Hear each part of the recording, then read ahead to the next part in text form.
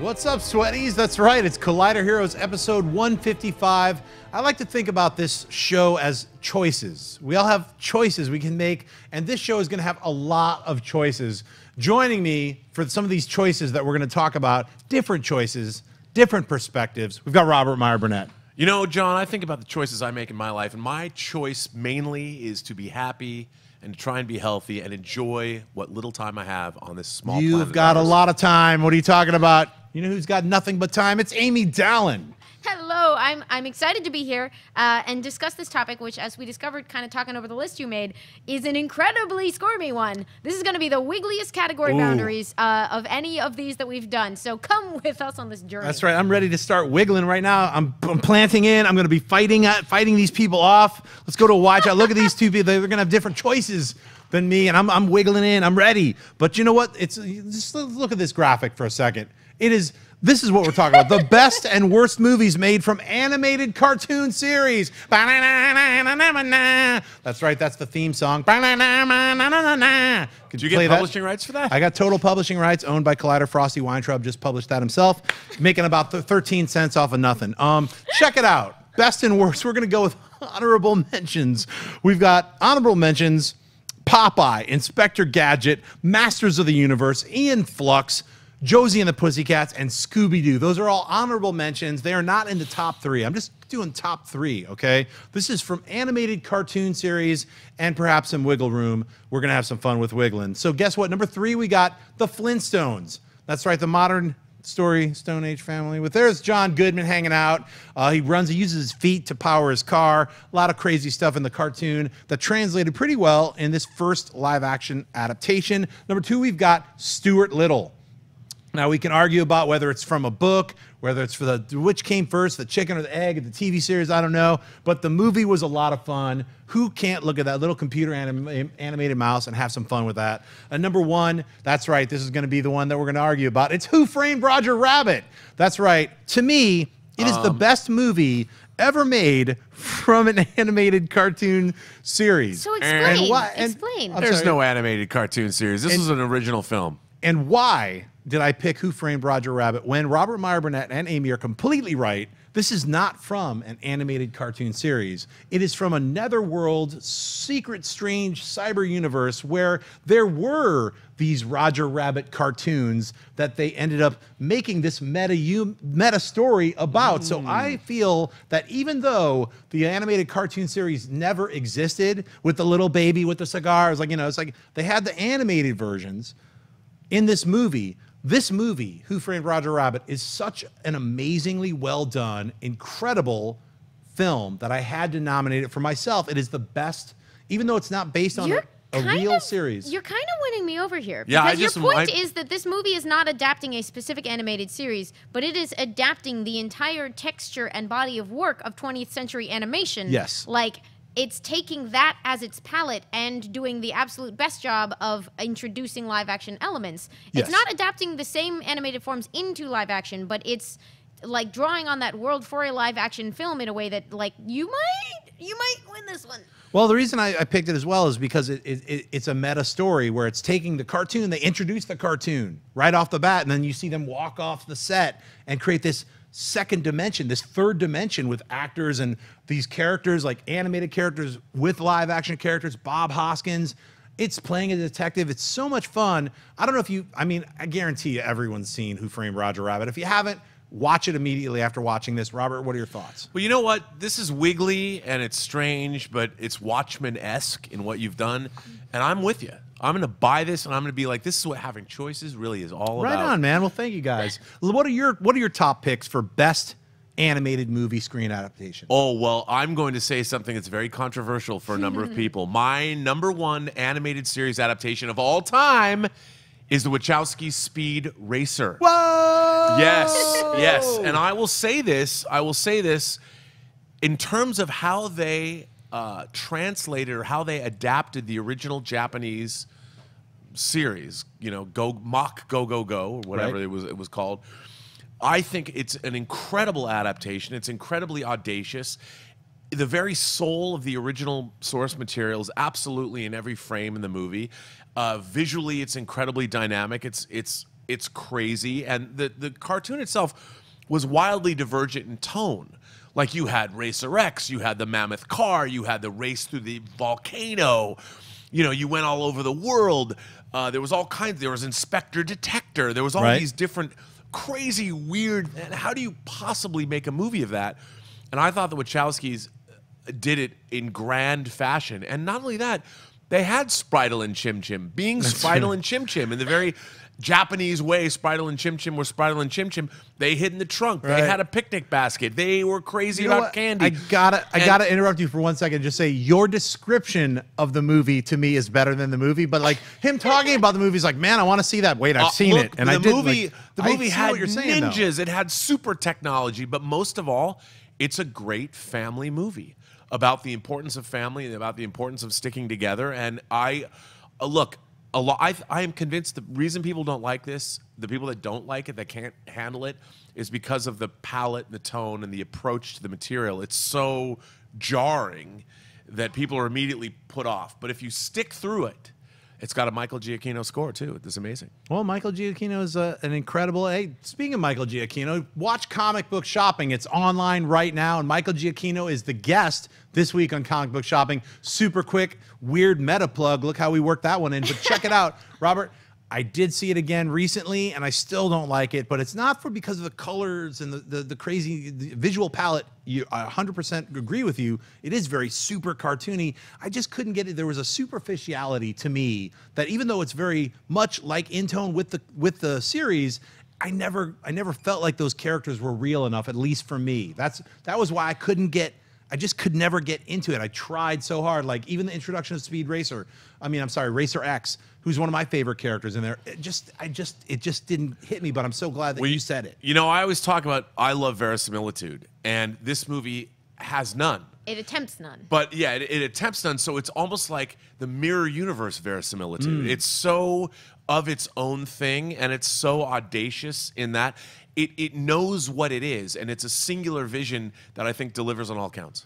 Amy, what's yours? I love it. I want to comment on Speed Racer a little bit, just because I come down sort of in the middle, I guess. By the time I saw this movie, I had heard so many bad things that I was frankly startled to be like, wait, I really enjoyed this. And it's because it's not for me for reasons of faithfulness to the original, because it doesn't remind me all that much of the original Speed Racer.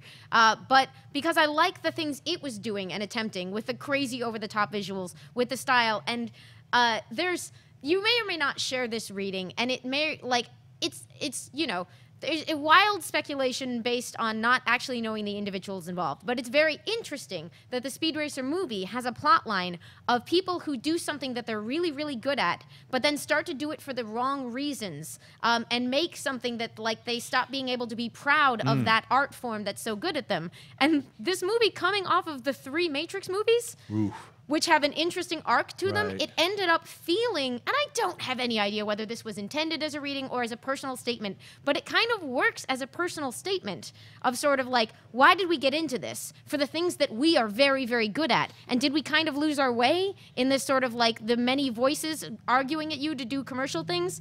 Like, did we lose that sense of the pure joy of the art of why we're doing this? Like, it's an interesting reading. That's a meta way to look at Speed Racer that I never did before. I love that. I'm going to go back and watch it again. The only thing I didn't like about this movie was the portrayal of Snake Oiler and the car acrobatic team.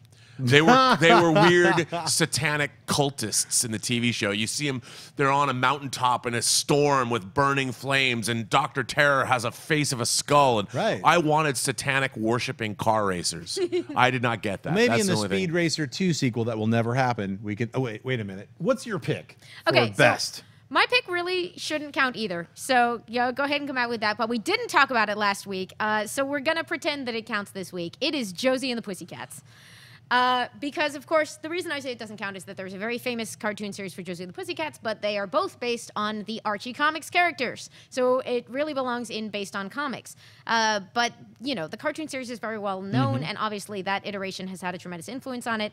And it is interesting. Like, there are not a ton of like compared to books and comics, adaptations, I think, from animation into live action have had sort of a trickier track record. Right. And this one works not mostly because it's pulling the original spirit of the fun, frothy teen girl band thing, but because it's this crazy work of subversive satire that is sending up all of the tropes of late 90s, specifically teen movies, which is one reason I don't know, like, if you're, like, a youth and you watch this one, let me know whether it works for you, because it is drawing, like, you don't know what TRL is, so Right. those jokes may not land with you. But if you grew up with TRL, the movie is a beautiful, like, an attack on shallow art making and commerce and all of this stuff wrapped inside a bubblegum confection commercial nonsense movie full of over-the-top performances that I love. I love that you picked that. I mean, all of my honorable mentions, Popeye, Inspector Gadget, Master of the Universe, Ian Flux, Josie and the Pussycat, Scooby-Doo, all tried different things, even though they were failures. I'm going to say they're all failures, even though they're honorable mentions, at least to me.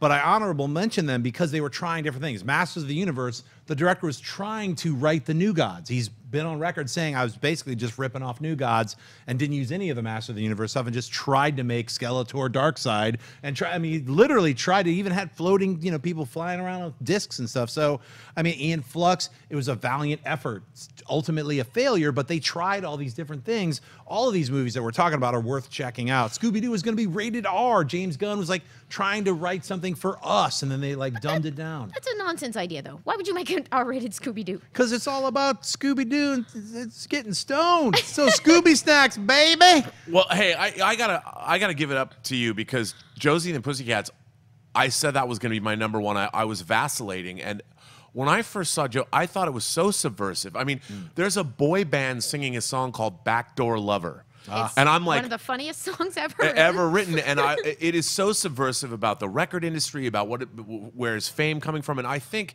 and I haven't watched it in a while, but in our now social media space, I think the movie's become more relevant than ever before. Yes. It has a great cast. Rachel Lee Cook is great. Rosario Dawson's great, and Tara Reid is good. And the film, Alan Cumming is great as the record promoter. I mean, it's funny because I always thought of this movie and Zoolander, the first Zoolander, one, as sure. being a great double feature, kind is of a great double a send-up of our entire shallow media culture. And this film has sort of been, it's been sort of lost, I think, to time. And it doesn't get, I mean, not like it's old crashing against the waves of ancientness. It's no Gem and the Holograms, No, if you but know what I'm saying. I think it's quite a great film, and I would be curious if you haven't seen this movie, check it out, and please tweet me back and tell me I'm crazy. Yeah. Dude, did we specify that we wanted it to be live action adaptations of animated? Yes, Okay, live cool. action. I don't know if we said that out loud. No, In case you're wondering it's why live a bunch of action. things aren't on this live list. action. Josie and the Pussycats. By the way, I wanted to see the sequel, Josie and the Pussycats in Outer Space, because Yes. I love that cartoon That was show. my favorite one, but they didn't do it. and Loved it. I agree. That They had an that should be awesome something. spaceship in that film. They I certainly just did. found Or in out that series series. existed a And couple they had a weeks weird ago. kind of like fluffy creature robot thing with a square head. Yeah. That's insane. They had Yeah. a great rocket ship.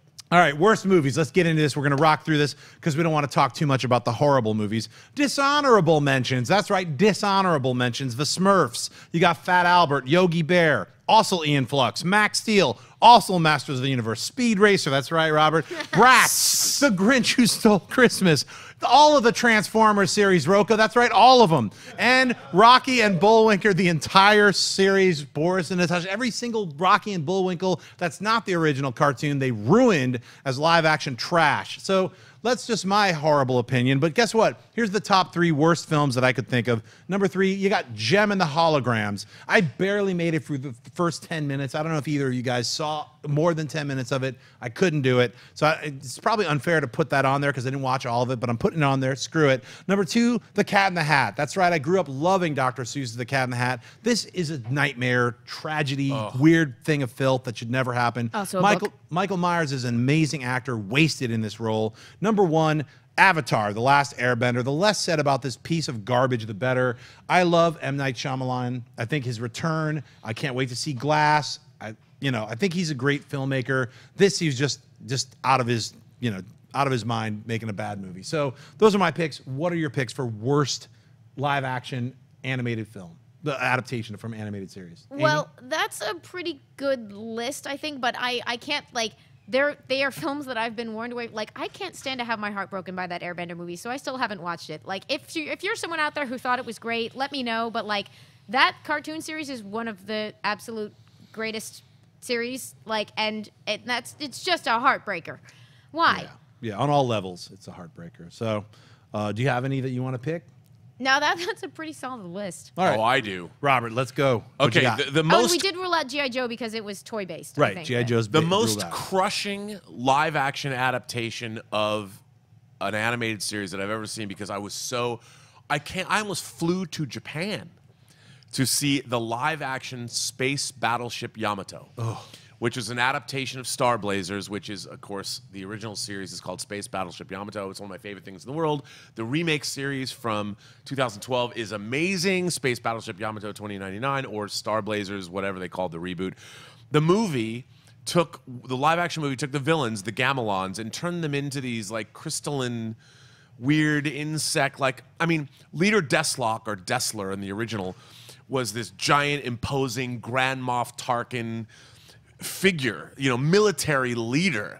And then they turned the aliens into these like insectoid whatever. It's so different because You mean like Starship Troopers? They tried to make a Starship kind of Troopers? like that. It's just it was so cool to see the Yamato or the Argo in live action with cool Battlestar Galactica-esque effects, and I was so excited.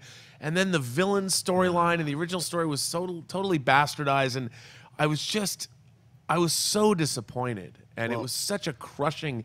Why change it? Why change the Gamelons? I'm never going to see that, Robert. Based on your crushed feelings about it, you've made that. Definitely, I'm not going to see that. I'll stick to the animated cartoon. Let us know what your best and worst live-action adaptations from animated series are. Comment. Let us know what you think your opinions are on our opinions and what your top 3 best and worst would be. Let me thank the guests. Robert, where are you online? Well, you can find me on Twitter at BurnettRM. Find me on Instagram at RMBurnett. Or if you're not a Russian hot bot that's trying to like get into my shit and take care of whatever in my bank account, whatever, just tell me that you're not and find me on Facebook at Robert Meyer Burnett. That's right. He's going to ping your Russian IP if you try to get at him, son.